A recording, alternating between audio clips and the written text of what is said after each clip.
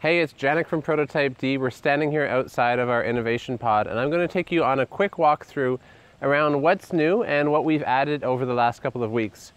Now, since you last saw it, it was a metal shell, and we had like the galvanized sheet metal with the structural ribs.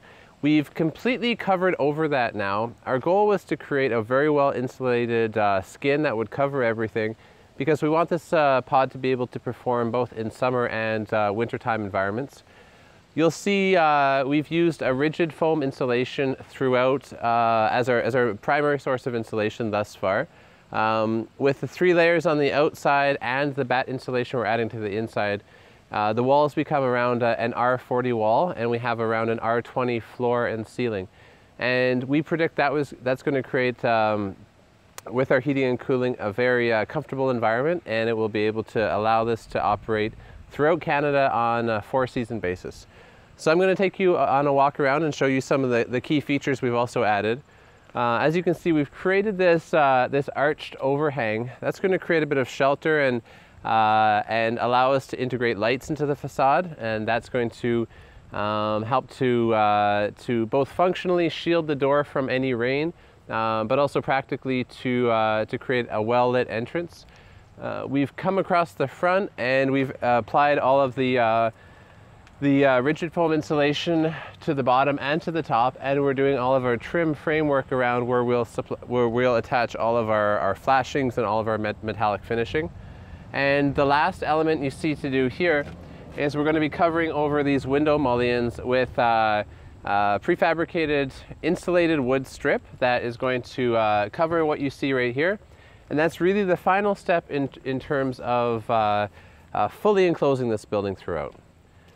As we walk around the back, you see that the drum of the pod here, it's also insulated. We've used the same rigid insulation, and we have strapped over it. That's going to allow us to run our galvanized steel sheathing and bend it straight over the edge, so we'll be able to maintain that lovely curve that is so iconic with this. And we'll be able to continue it right over seamlessly to run straight over top of this curve as well. So as you can see, we're getting fully enclosed. Our next steps that you will see as you walk along and look at it are the elements of strapping. That's going to receive all of the siding that we're putting on. We're using a beautiful gray vertical siding, and that's going to complement the galvanized finish and the galvanized drum of the pod very nicely. And then on the inside, we're going to complement those grays and silvers with some really vibrant textures and finishes as we build both the sound insulated booth at the back and also build the workstations and the benches and all of the other elements that are going to make the space a fully functional digital media innovation pod. That's it for today. Thank you so much, and keep following along. Feel free to ask us any questions about the design through social media, through Facebook or Instagram, and we'll be happy to share the progress as it goes, and we look forward to engaging with the creative community when it comes to the fit up of the inside of the pod. Thank you very much, and we'll talk to you soon.